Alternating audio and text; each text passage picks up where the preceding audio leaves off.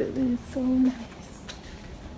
So I have to remember where I went last time. It's my second time at this hospital. I see a high-risk doctor, which is my secondary doctor, that he's worked with my primary doctor. I don't know if I remember. I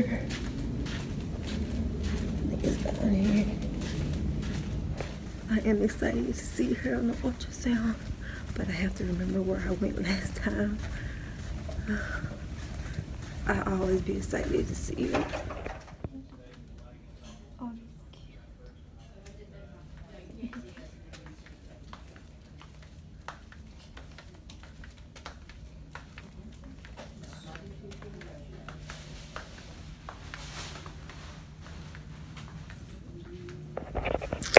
So I got great news that the blood lake that's what's on the placenta got smaller, which I think it leaked out Monday because I was bleeding Monday, and of course I was admitted to the hospital, but they released me like 3 hours later, and I do not have to see a high-risk doctor anymore. So this was my last appointment to see him, and my next appointment will be next week with my primary doctor.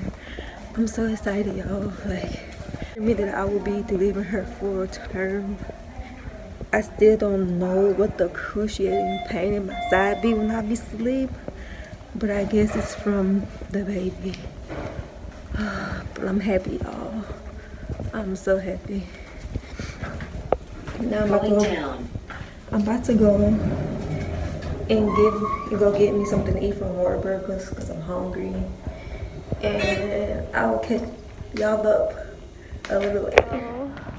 I'm about to eat at my favorite restaurant. Y'all know I'm from Texas, so Whataburgers is the bomb.com. How you doing, man? Hi, can I get a number 1, no onion, add cheese? No onion, add cheese. Yeah. Do y'all have orange juice? Yes, ma'am. Can I get orange juice for the drink? Yes, ma'am. And then a cinnamon roll. And that's it. Okay. Yeah, but number 1, the meal, no onions, add cheese, cinnamon roll. Right. Come here for here to go.